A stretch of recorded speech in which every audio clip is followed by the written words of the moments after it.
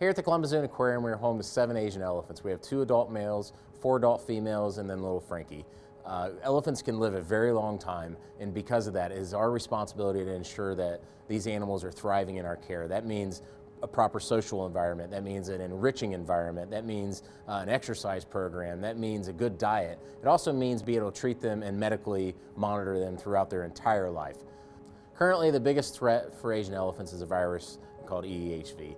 This is a deadly virus, and it is important for us to be a step ahead of the game, to always be able to take care of the animals, and this in-house laboratory is going to allow us to monitor this disease throughout an animal's lifetime.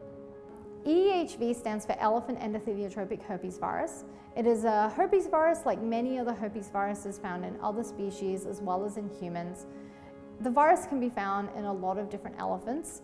It is found in elephants in their native range as well as under human care.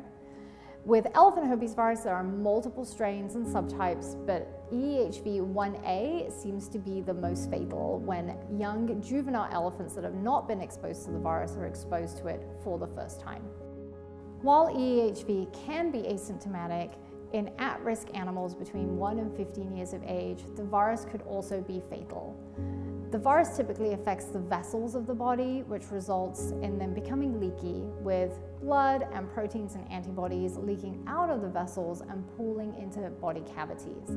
This can result in cardiovascular shock, compromise, and even with aggressive treatment, can result in death.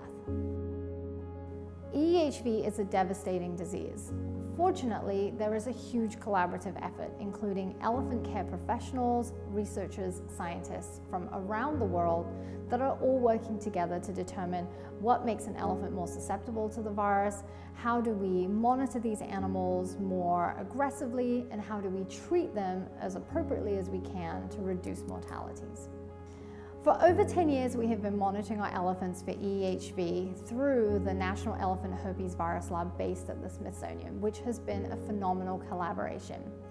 But knowing that rapid detection is so important, if elephants are not treated aggressively within 48 hours of the presentation of clinical signs, the virus can often result in fatality.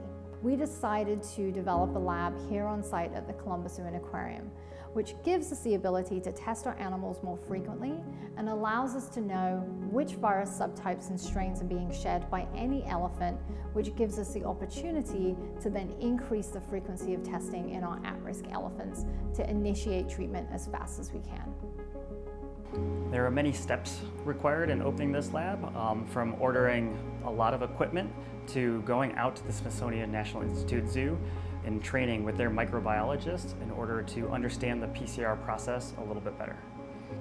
When we test for EEHV, we can test through 2 different ways. We can test whole blood as well as trunk washes. Whole blood results can take about 3 to 4 hours, while trunk washes can take almost 24. We do a DNA extraction where we wash through those samples in order to create a small DNA sample that we can then put through our PCR plating and amplify through our machine. Our goal of our DNA amplification process is to find a needle in a haystack. If we can find that EEHV virus in the samples that are presented to us, the machines that we have behind us can multiply those and amplify them over 1 million times in order for the machine to then be able to detect them through a fluorescence process. Once the results are complete, we are able to then interpret the data given to us, which helps us to evaluate the status of our herd.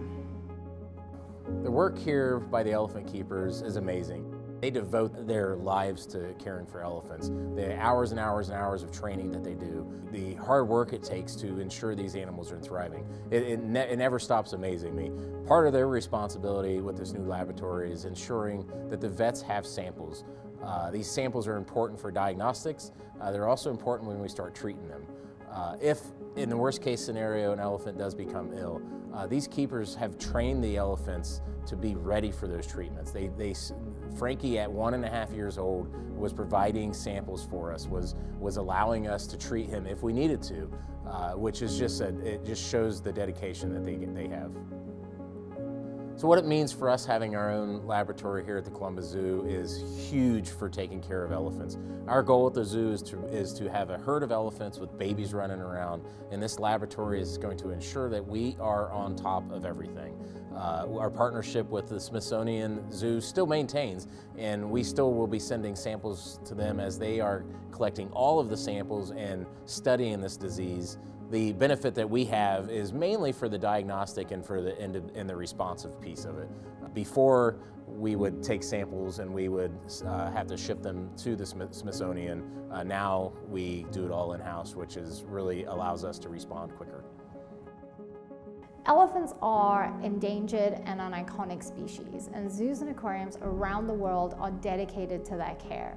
We are so proud and fortunate to be part of a network of elephant care professionals, researchers, scientists that are working so diligently and passionately to improve the care of elephants under human care and also in their native range, to hopefully ensure the survival of the species.